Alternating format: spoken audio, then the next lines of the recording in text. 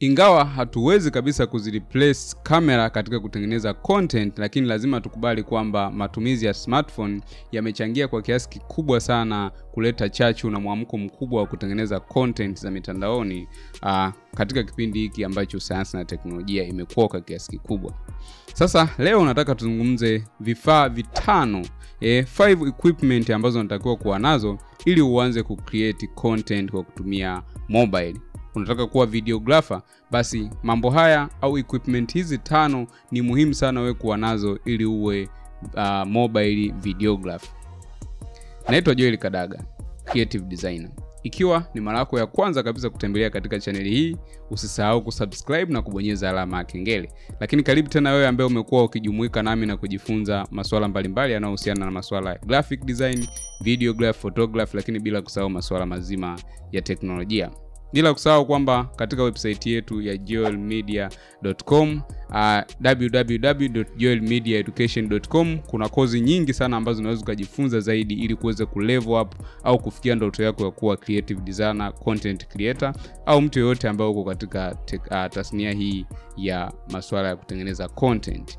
So unaweza kubonyeza link iko hapo chini ukaweza kujumuika na kujifunza mambo mbalimbali ikiwemo video editing kwa kutumia software Premiere Pro, motion graphics kwa kutumia After Effects, lakini pia kusahau masuala ya graphic design utajifunza Photoshop, Illustrator na kozi nyingine nyingi sana. Interesting zaidi kuna baadhi ya kozi ambazo ni free kabisa, uweze kulipa chochote.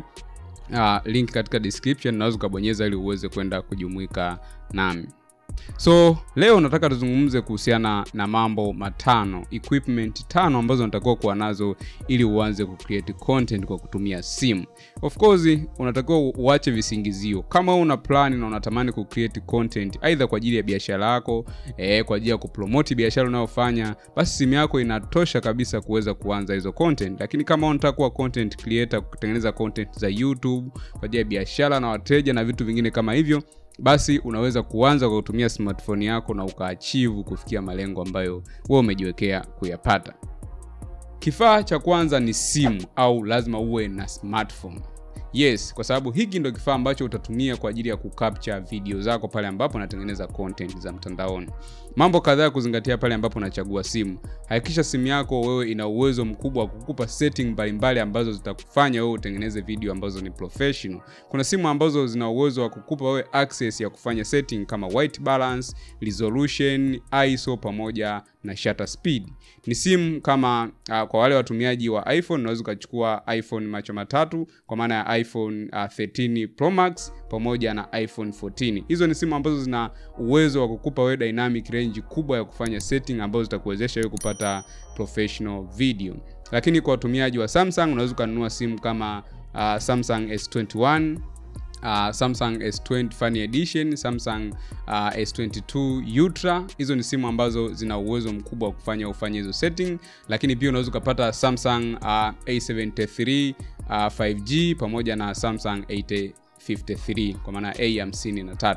Hizo ni baadhi ya simu ambazo zinaweza kukufanya ukafanya setting mbalimbali kama nilivyoeleza kwamba unaweza kufanya setting ya resolution kwa maana ya quality ya video pamoja na frame rate, lakini zinakuruhusu wewe kuweza kufanya setting ya ISO, lakini kuseti shutter speed, vitu ambavyo ni essentials pale ambapo unataka kushoot video nzuri ambayo inaweza kukufanya wewe upate kitu ambacho ni cinematic. So hicho ni kitu cha msingi ambacho unatakiwa kuzingatia katika simu. Sijazungumza kuhusiana na simu au brand zingine, mimi sikwambii usitumie, lakini by anyway unaweza kutumia simu nyingine yoyote kwa ajili ya kutengeneza content au kutengeneza video. Jambo la pili au kifaa cha pili ambacho ni muhimu kuwa nacho au kutumia ni stand, tripod stand. Yes, kwa sababu wakati una shoot video kuna wakati utahitaji utumie stand. Kama hivi saizi mimi ninapo shoot nimetumia stand, japo nimetumia kamera, lakini hata kama utakuwa unatumia simu lazima uwe na stand ambayo itakuwa inaifanya kamera yako iweze kuwa still, kuondoa mitikisiko ambayo itaifanya video yako iweze kuwa nzuri na kuwavutia au kutokuwaboa wale wanaoitazama. So zipo stand au tripod mbalimbali ambazo zinatumika katika masuala ya video. So kwa mfano mimi hapa nina stand hii hapa. Yes, hii ni tripod stand ambayo unaweza kutumia kushuti video zile ambazo ni still videos, kwa maana ni stand tu ya kusimamisha. Ukishaisimamisha hapa unaifungua. Unaweza kaona unaifungua.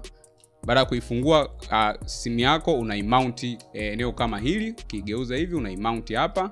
Baada ya hapo utafanya setting na mwisho wa siku utaanza kushoot video zako, na ina uwezo wa kuongeza urefu wa miguu kama hivi. Unaweza ukaseti ikawa ndefu kadri unavyotaka, na kwa bajeti ndogo kabisa hii stand unaweza ukaipata kwa hela isiyopungua 300,000 tu, na ukaweza kuanza kutengeneza content zako very simple. So hapo hilo ni swala zima la tripod stand. Lakini mbali na stand hii pia kuna stand zingine ambazo pia unaweza kuzitumia kwa ajili ya shooting. Pia hapa na stand hii ambayo ni pocket gimbal. Pia hii ni gimbal ambayo unaweza capture shot ambazo ziko katika movement tofauti tofauti, capture shot tofauti tofauti ambazo ni nzuri na ni cinematic. Lakini pia hii gimbal unaweza kuitumia kama still videography stand, kwa maana kwamba unaweza kuimount either ni kwenye meza, kwa sababu hii ni gimbal lakini ni fupi. Kwa hiyo utapata option either ya kuimount kwenye meza yako, kwa maana kama na shoot head talking video kama hii, unaweza kuimount kama hapa, kama hivi. Yes, kama hivi. Baada hapo ukaiwasha. Hii ni pocket gimbal, ni very simple kuitumia. Kwa unaweza kaona namna ambavyo unaweza kaitumia, ni very simple. Kwa unaweza kusimamisha kama hivi, ukaweka video yako kama ni ya kulala kama hivi, ikakaa fresh kabisa. Ina settings zake, unaweza kuzifanya na ukaifanya ikasimama kama hivi, na ukaanza kufanya shooting na ukapata video ambayo wewe unataka very simple. Kwa hiyo unaweza kaona, na inakupa option ya kuwa na high dynamic range, na unaweza kuibeba ukashoot ukiwa unatembea, ukafanya chochote, movement zozote. Hii inaihimili kwa sababu kazi yake ndo hiyo. So stand ya pili ni hii hapa ambayo ni gimbal. Kwa unaweza kutumia hii ambayo ni still stand, lakini pia unaweza kutumia hii gimbal ambayo yenyewe mbali na kuitumia au kuimount kamera ikiwa imekaa, lakini pia unaweza kushoot ukiwa unafanya movement mbalimbali. So ni jambo la muhimu sana kuzingatia, au unaweza kutafuta aina nyingine ya stand yoyote ili uweze kuhakikisha kwamba unapata steadiness ya video zako pale ambapo una shoot. Yes, nitaizima kama hivi. Kwa unaweza kaona stand hii pia yenyewe unaweza kuipata kwa shilingi 350,000 tu. Hii gimbal, kwa ukashoot shot zako kama ni product au ni nini, una shoot specific item au subject, unatumia gimbal hii kwa zile shot ambazo zinahusisha movement mbalimbali. Ni very simple kuitumia, na unahitaji tu ujuzi kidogo wa kuweza kuitumia na setting kadhaa ambazo zinapatikana kwenye hiyo stand. So kitu kingine au kifaa cha tatu ambacho unatakiwa kuwa nacho ni microphone. Yes, of course 50% ya video bora au video nzuri inapimwa kwa audio. Kama audio ina suck, basi mtu hawezi kuvumilia kuendelea kuiangalia video yako. Hakikisha kwamba unakuwa au unatafuta njia nzuri ya kupata audio ambazo ni quality. So pia hapa nina microphone kwa sababu inategemeana na aina ya video ambazo unafanya. So kwa mfano kama unafanya video za YouTube au video za aina yote ile, na hii kumbuka tunazungumzia mobile videography. Kwa hiyo ni video ambazo labda unafanya movement, unatembea, unafanya vlog. So mara nyingi unaweza kupata mic yoyote ambayo labda ni ya wire, lakini nitarecommend zaidi upate wireless microphone ambayo itakuwezesha wewe kufanya movement kutoka sehemu moja kwenda sehemu nyingine. So hapa na hii wireless microphone ambayo ni Lavi microphone. Ni simple sana kuitumia hii microphone na ni very cheap. So hii mic unachofanya, ina device zake zinazokuja nazo. Yes, so inakuja ikiwa na hii hapa ndo ya kuvaa. Kwa hii unavaa kama hapa, unaiweka kwenye nguo yako kama hivi. Lakini kuna hii hapa unaichomeka kwenye simu. So kama simu yako inatumia type C, unaichomeka moja kwa moja, lakini kama inatumia USB ya kawaida unaimount hapa, unaiunganisha afu unaenda unaichomeka kwenye simu yako moja kwa moja. Kwa hiyo utaiwasha, baada ya kuiwasha itaendelea kujichaji au kuendelea kucapture, na huku utaiwasha then boom utafanya setting kadhaa.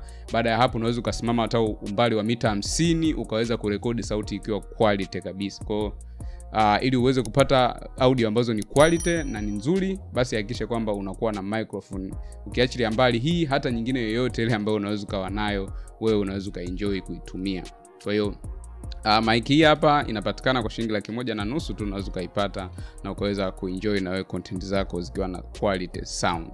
Kifaa cha 4 ambacho ni muhimu kuwa nacho au kukitumia ni lighting. Of course lazima uwe na lighting, source of light, kwa sababu ina depend na eneo unalo shoot. Wakati mwingine kama na shoot video za nje au sehemu ambayo ina mwanga wa kutosha, pengine hautohitaji taa, lakini kuna wakati una shoot ndani au eneo ambalo lina giza kama hivi. Kwa hiyo lazima uwe na taa ambayo itakuwezesha wewe kupata mwanga wa kutosha. So ziko taa mbalimbali. Kuna taa fulani ambazo zina ring, unaweza kuzipata taa kama hii ambayo unaweza kuitumia na ni very simple na ni very cheap. Nafikiri inapatikana kwa bei sio zidi $50, so unaweza kuipata popote. Lakini kuna taa nyingine, unaweza kutafuta taa nyingine yoyote kama Godox kulingana na aina content ambazo wewe unatengeneza na ukaweza kuenjoy video ambazo zinakuwa na muonekano mzuri, kwa sababu kama ukishindwa kufanya lighting vizuri, basi video yako inaweza isiwe na muonekano mzuri na ikaharibu muonekano mzima wa video. Kwa hiyo hakikisha kwamba unatafuta light, unakuwa na light nzuri ambayo itakuwezesha kupata video au muonekano mzuri wa video.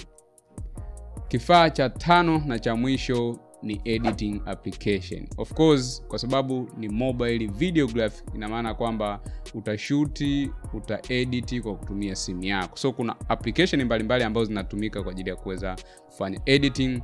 Yes, kuna application kama Moment app ni application ambayo unaweza kutumia kuedit kwenye iPhone, lakini pia kuna Vilo yenyewe inatumika kwenye iPhone pamoja na Android. Lakini kuna application kama VN Video Editor, mimi nimekuwa nikitumia sana kwa ajili ya video fupi, unaweza kuedit tu vizuri. Lakini kuna Adobe Rush kwa wale ambao wanataka kutumia kwa Android inapatikana. Kwa unaweza kutumia software nyingi kwa ajili ya kufanya editing ya video zako very simple, na ukamaliza na ukaweza kuupload au kuidistribute sehemu ambayo wewe unataka kuifanyia distribution. So hivyo ni vitu 5 ambavyo unatakiwa kuwa navyo ili uweze kuanza safari ya kuwa mobile videographer. Namba 1 nimekuambia ni simu. Lazima uhakikishe kuwa una simu nzuri ambayo ina uwezo wa kufanya au kuruhusu wewe kufanya setting ambazo zitakusababisha wewe uweze kupata video nzuri. Lakini jambo la pili ni stand. Lazima uwe na stand nzuri ambazo zitakuwezesha wewe kupata content au video ambazo hazina mitikisiko na zinazoonekana vizuri. Lakini jambo la tatu ni microphone. 50% ya video nzuri inapimwa na audio, so hakikisha unapata microphone nzuri ambazo zitakuwezesha wewe kupata video ambayo inasikika vizuri na haimboi mtu anayetazama. Lakini kifaa kingine ni light. Lazima utafute light ambazo zitakuwezesha wewe kuweza kufanya video zako ziweze kuonekana, ziweze kuwa exposed vizuri kwenye kamera, ili uweze kupata matokeo mazuri pale ambapo unafanya editing. Na kifaa cha mwisho cha 5 na cha mwisho ni application ambazo zinatumia kuedit video. So zipo nyingi kama nilivyotaja. Kuna Vilo, kuna Moment, kuna VN Video Editor, kuna LumaFusion pamoja na zingine nyingi. So unaweza kutafuta hizo app, ukaziinstall kwenye simu yako, then ukatest moja baada ya nyingine, ukaona ni ipi ambayo ni the best na inafaa zaidi, ukazitumia kwa ajili ya editing ya video zako ambazo wewe unazitengeneza. Bila shaka umeweza kuenjoy. Kama utatamani kwa namna yote ile tuweze kujifunza zaidi, tuweze kuandaa course ya mobile videography, unaweza kaacha maoni hapo ili tuweze kuona kama kuna umuhimu ili tuweze kujifunza zaidi. Otherwise mimi niliona leo tuweze kuangalia vitu hivyo 5 ambavyo kama wewe unategemea kuanza au uko kwenye tasnia na unataka kufanya masuala ya mobile videography wala hujachelewa, unaweza kuanza kwa kuzingatia vifaa hivyo 5 na vingine vingi ambavyo pia nitaomba katika sehemu ya comment. Kama mnahisi kuna kifaa kingine chochote ambacho ni muhimu, by the way, mnaweza kuacha maoni katika sehemu ya comment ili tuweze kujumuika kwa pamoja na watu wengine pia waweze kujifunza kupitia comment yako, ili waweze kunufaika na elimu ambayo utawapa. So pia usisahau kunifuatilia katika mitandao yangu ya kijamii, Instagram, Facebook pamoja na Twitter kwa jina la Geo Media Group. Otherwise sina la ziada. See you next time.